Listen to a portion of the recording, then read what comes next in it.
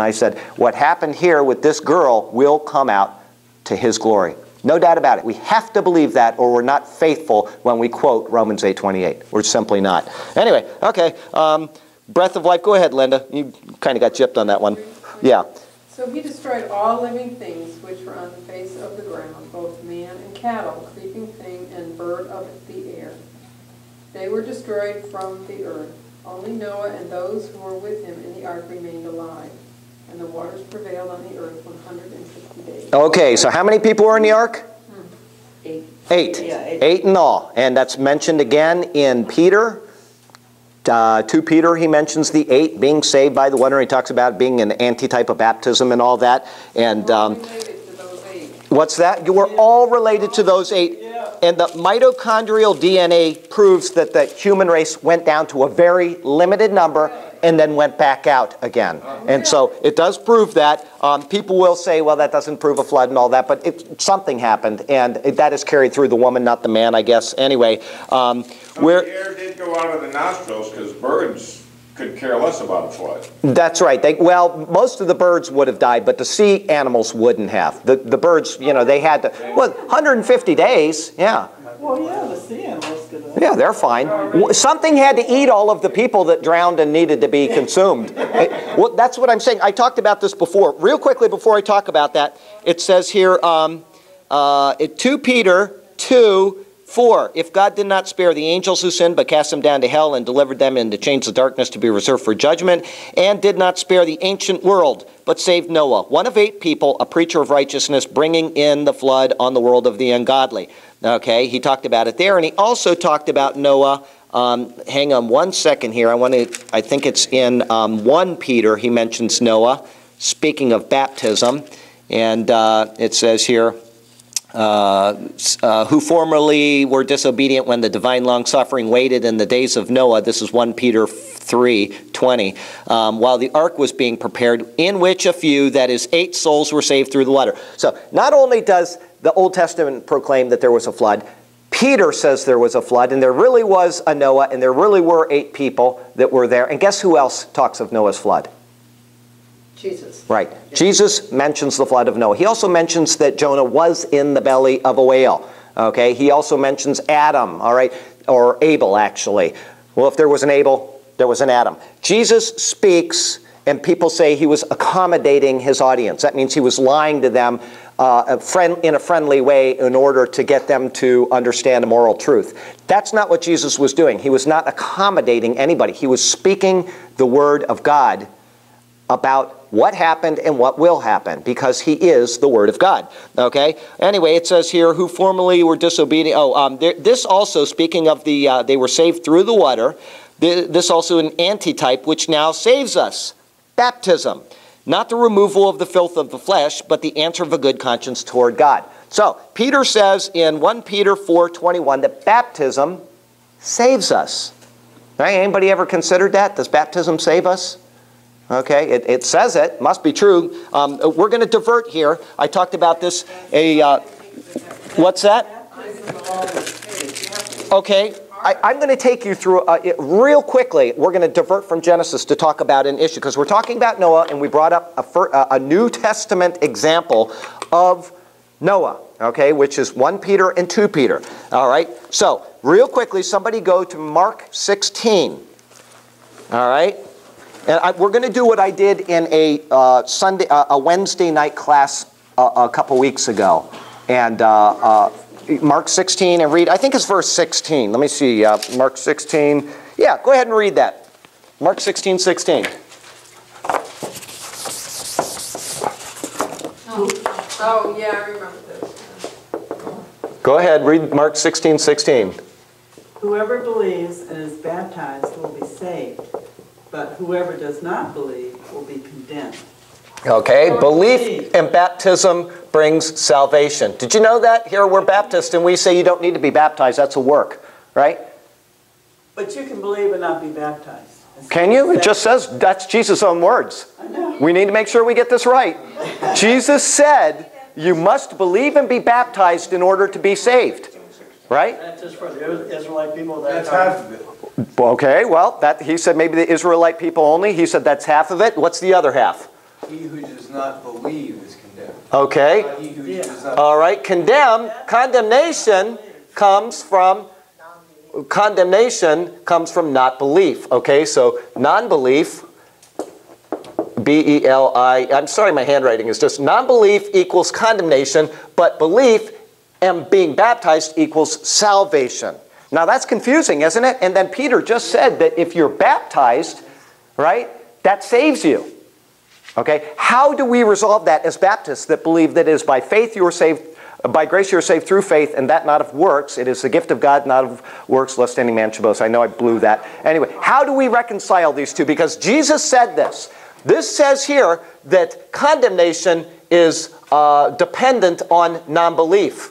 All right? But salvation is dependent on believing and being baptized. So condemnation does not work here. It only works here. But baptism or salvation works here. Do you see that? Okay. How do we get around that? Somebody go to, we're going to go first to Acts. Yes? My Bible doesn't say non-belief. I know, because it's, what version is He it? that believeth shall not be damned. Right. So that doesn't mean... Okay, it probably has a footnote in there that they've amended That it. to me, because it says, but he that believeth shall not be damned, then Right. to me that says you don't have to be baptized. Right. Okay, so this is a problem because we have different source texts that talk about these things. The Byzantine and the Alexandrian, one says one thing, one says another, and then some of them say, guess what, that Mark 16:8 through the end of the chapter isn't even in the oldest and most reliable text, right? And so they dismiss all of those verses because they're difficult verses, right? This is difficult, but the Lord said this. Okay? Salvation is conditional on belief and baptism. Condemnation is conditional on non-belief. Okay? There is a resolution. I'm not trying to set you up. I want you to think this through. Somebody go to Acts 2. Okay? We're going to real quickly do this because this has to do with the flood of Noah, and we might as well do it now because we'll never get to Acts. I'll be dead before we get to Acts. But go to Acts 2. Peter stands up, and he gives his big speech, right? And it says here, let me find the verse, and somebody here can read it. If you be baptized? Yes, where is that? That's 38. Okay, verse 38, it says, then Peter said, repent and let every one of you be baptized in the name of Jesus Christ. Now, repentance, he says you must repent.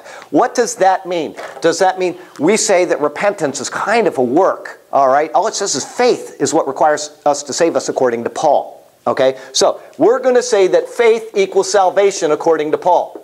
I want you to understand all of this so that you never have any questions about these difficult verses, because they all can be answered. Faith equals salvation. We know that. All right? We already talked a week ago about works from James. Okay, that's right. Your faith is your works. Anyway, we went through that, and that's the only way to reconcile that. But anyway, faith equals salvation according to Paul. Peter says repent. Okay? That means what we are doing is we are repenting about who Jesus is, not about something we have done. Repentance means to change your mind, to go in a different direction. I'm going in this direction, and now I'm going in this direction. Jesus is the answer to my dilemma. Listen, 2 years after I was saved, I was still doing the same bad things that I was doing before I was saved. Was I saved or wasn't I? The answer is yes. I just had not come to the point where I could get rid of all of the things that I was doing in my life. Okay? But yes, I was saved the moment I accepted Jesus Christ. But I repented about who Jesus is. He is my Lord. He is my Savior. He is the only one that can get me to heaven. That is what I'm repenting about. I'm not repenting about the things that I can't change in me. Only Christ will change me in His good time. And He did. Yes, go ahead. Oh, you had a question. Well, I was just thinking about children that are baptized and accepted. That's why we don't baptize children. Well, there's been a few. Oh, that's fine. You know what? If they're old enough to say, and as I said a week ago, somebody can be 2 years old and you walk up and say, do you know that you did wrong? Uh-huh. Do you know that you have to pay a penalty for that? And they know. They know intuitively from the age of awareness.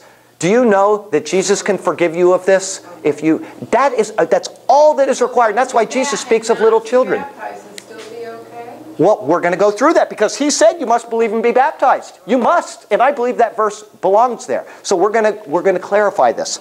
Okay, verse 38. You were saying Peter said to them, "Repent, every one of you, and be baptized in the name of Jesus Christ for the remission of your sins." He's saying that be baptized and your sins will be remitted. Okay, now, all right. Then it goes down here and it says, many other words. Now all who believed together had all things in common. Wait, where am I looking for this? Okay, then those who gladly received his word were baptized. In this day, about 3,000 souls were added to them. Okay, that's verse 41. All right, so it says that repent and be baptized. All right, and then I think he says here, in verse 38 it says, and you will receive the gift of the Holy Spirit. You do this, and you will get the Holy Spirit, right? That's what he said, and they said they were baptized, okay, gladly. Now, the next one we're going to go to is Acts, probably about chapter 8. Hang on a second here. See, I should have just stayed in 8. Okay, here's what it says. Then Philip, this is after he talked to the Ethiopian. Then Philip went down to the city of Samaria and preached Christ to them. And the multitudes with one accord heeded the things spoken by Philip, hearing and seeing the miracles which he did. For unclean spirits crying, blah, blah, blah, came out of him, blah, blah, blah. And then it says here, but when they believed as he preached these things concerning the kingdom of God in the name of Jesus Christ, both men and women were baptized. That's verse 12, okay? So, they believed. Here they believed. L-I-E-V-E-D. And then they were next, what's the word for next? Anyway, next baptized, okay? They believed and were baptized, okay? Then, it goes down here. Go down to, read 15 through 19, somebody. 8:15 through 19. When they arrived, they prayed for them that they might receive the Holy Spirit. Oh, I'm sorry, 14. Start at 13. Yeah, and just keep going. Simon himself believed and was baptized, and he followed Philip everywhere, astonished by the great signs and miracles he saw. When the apostles in Jerusalem heard that Samaria had accepted the word of God, they sent Peter and John to them. When they arrived, they prayed for them that they might receive the Holy Spirit, because the Holy Spirit had not yet come upon any of them. Is that right? They hadn't yet received the Holy Spirit. They believed and they were baptized and they hadn't received the Holy Spirit. Go ahead and finish that up. They had simply been baptized into the name of the Lord Jesus. Into the name of the Lord Jesus. And they hadn't received the Holy Spirit. Go ahead. How did they know they hadn't received? Then Peter and John placed their hands on them, and they received the Holy Spirit. Okay. So they believed, they were baptized, they waited around for Peter and John to show up, got their hands laid on them. Next is hands laid on them. Okay, hands laid. And they received the Holy Spirit. Holy Spirit. Okay? Now, we're going to go to Cornelius in Acts chapter 10. And it says here, this is where Peter had the vision. The sheet came down, all the animals on it, 3 times, right? Eat and kill and eat, which goes back to the book of Ezekiel, by the way. If you want to know a parallel of that passage, Ezekiel, not so, Lord. Nothing unclean has ever entered into my mouth. I think it's Ezekiel 4. It's hearkening back to that. Anyway, so it says here, and they called and asked whether Simon, this is verse 18, surnamed Peter, was lodging there. While Peter thought about the vision, the Spirit said to him, go ahead, 19, read on from somebody. While Peter was still speaking these words, the Holy Spirit fell upon all those who heard the word. They heard the word. Caesarea. They heard the word. It's your job. Heard the word. All right. Okay. It's implied that they believed when they heard the word and they received the Holy Spirit. Keep going to the end. Okay. And those of the circumcision, which would be the Gentiles. The Jews, circumcision. Yeah, the Jews, right.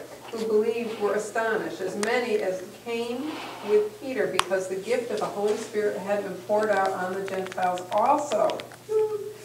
For they heard them speak with tongues and magnifying God. Then Peter answered, can anyone forbid water, that these should not be baptized who have received the Holy Spirit just as we have? And he commanded them